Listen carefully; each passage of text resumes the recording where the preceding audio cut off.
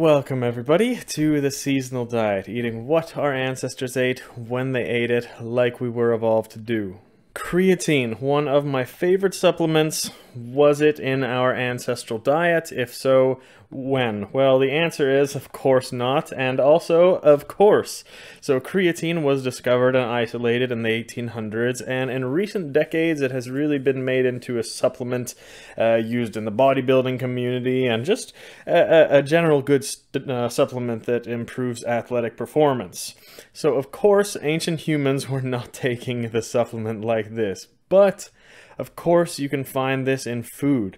Creatine is in food, mostly red meat and fish. Problem is, most creatine supplements recommend 5 grams a day at least, and that is anywhere from 3 to 5 fucking pounds of meat in a day, which is impossible to eat, at least on a daily basis. Or is it?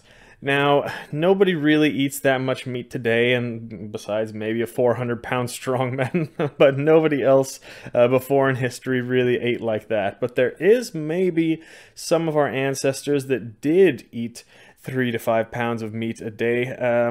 That sounds a hell of a lot like our earliest hunter-gatherer ancestors, doesn't it? Let's just say you were hunting, maybe a tribe of 20-30 people.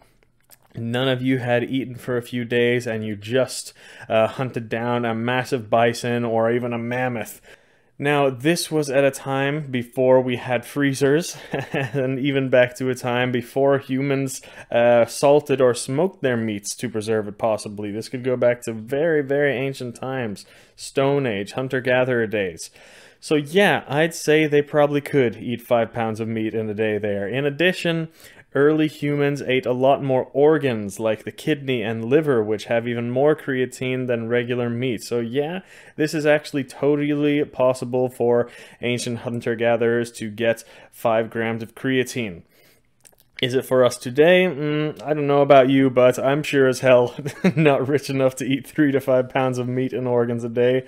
And I don't hunt regularly either, so yeah, I do take some creatine, but only for certain periods, like for example simulating an ancient hunt like it would have been done in ancient times. I maybe have some creatine every once in a while after a very hard training day, or possibly I eat it for up to a week like humans might have eaten like a lot of meat in the Winter High Festival or something like that.